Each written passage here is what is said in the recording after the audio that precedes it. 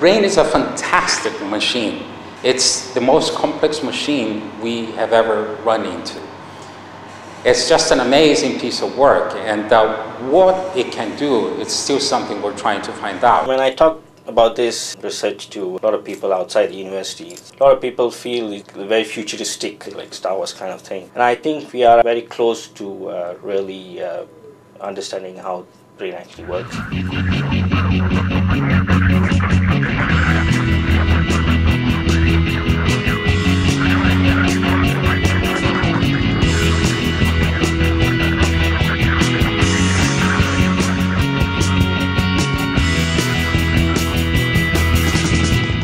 Brain-computer interfaces are first and foremost aimed at helping people with disabilities, in particular people that either have no ability to control movement at all, they cannot move, they're paralyzed, or they're so uncoordinated that they have difficulty using standard devices like mice, joysticks.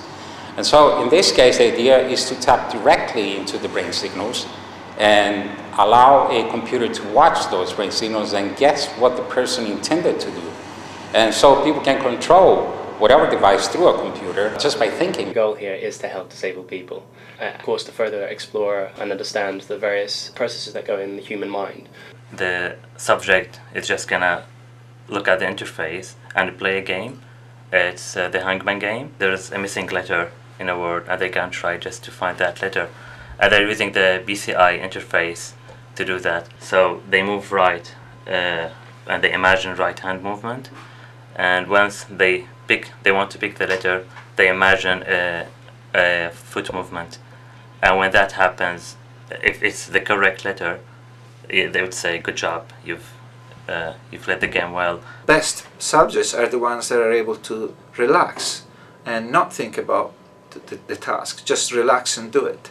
And so in some sense you can train yourself to relax if you want to do well, but you can't train yourself to do it well just by hard brute force. The older systems were only based on the idea that the people are gonna learn how to use it no matter what.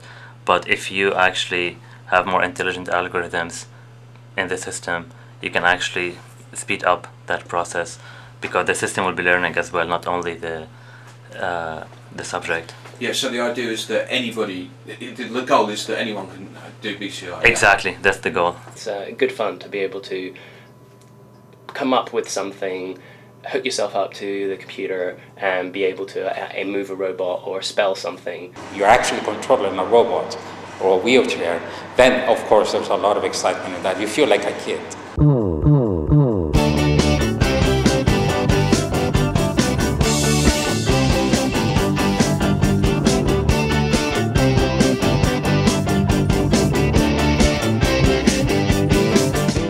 What we're tapping into is very simple. You have in your brains billions and trillions actually of nerve cells, and when they're working they transmit electrical signals. So what happens is that at any time when your brain is executing a particular task, a mental state, thinking about something, whether it's conscious or not, you have electrical signals going by. Basically they're voltages and electrical currents that we can detect. There are different types of waves. Some can be more easily recognized. There are others only generated in certain circumstances, and in particular if the subject is interested in what's happening on the screen.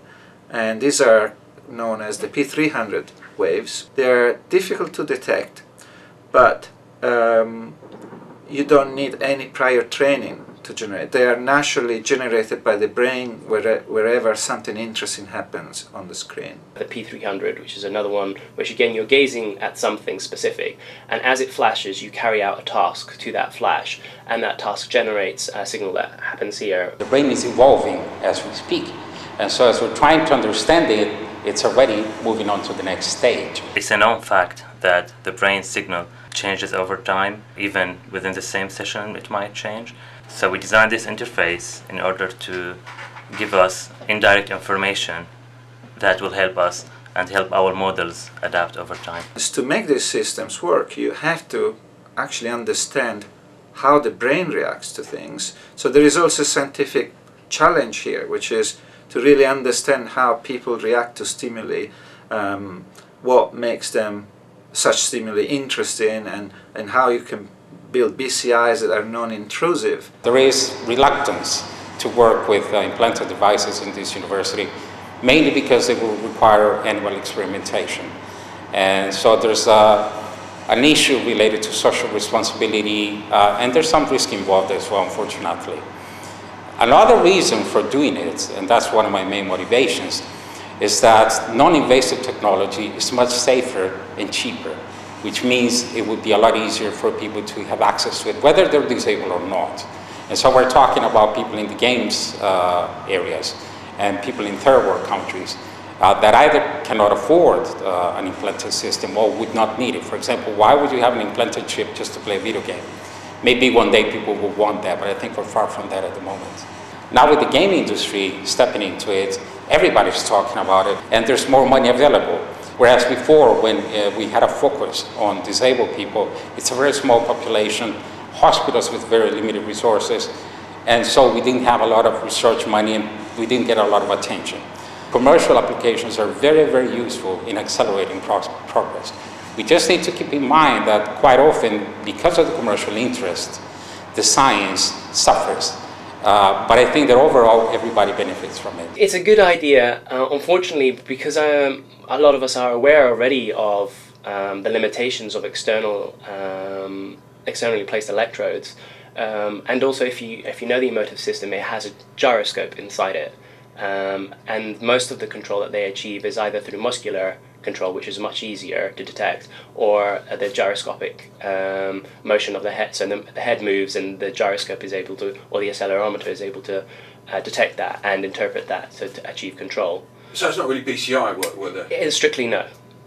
If you think about the very long-term future of this, we're talking about 20, 50 years or more, when one day people will be using this technology on a routine basis, I believe, just like mobile phones nowadays. And so we will see a number of processes that will be very common. The very focused attention will be one of them. And I do believe that as we use more machines and we focus more on things, yes, the brain will become more efficient. We will be able to switch off more easily as you gain practice with that. Having said that, we also have to look at our environment as a whole. And what we see is that we have more and more gadgets in our lives. And if you look at teenagers today, for example, they have a very hard time concentrating on things because the gadget has so many features. And so I think people are going to switch from both states. One state in which they're completely focused, they're good at doing that, and eventually when they're not doing that, they're going to be multitasking a lot more than they used to in the past. People are worried that we can actually read their brain, but I think the technology has not matured to that point yet. So we can't actually say you're an intelligent person or you're like a humorous person based on these signals. So we have not actually come to that point. In any case, that's not our aim as well. So people don't really need to worry about that. It's not that we are trying to read their brains or anything. We're also harnessing the power of evolution in evolutionary algorithms. This is an artificial form of evolution within the computer. We have such powerful computers these days that we can actually run some sort of evolution to help us design the difficult parts of brain-computer interfaces. If we let our minds open up a bit, it's possible that some specific frequencies or signals that we produce in the brain might reach a bit longer. They might go beyond 1 or 2 centimeters. That's a possibility that I personally would like to explore at some point. Brain is something very interesting. Being able to untangle that and to be able to have further answers to the various questions about the human brain, about cognition, is something that is very much interests me. When I was doing my master's degree, I ran into a poem by Emily Dickinson, which has since become one of my favorite ones. And it summarizes my view of this whole thing. It's about the brain. So the poem goes like this. The brain is wider than the sky, for put them side by side, the one the other will contain, and you besides.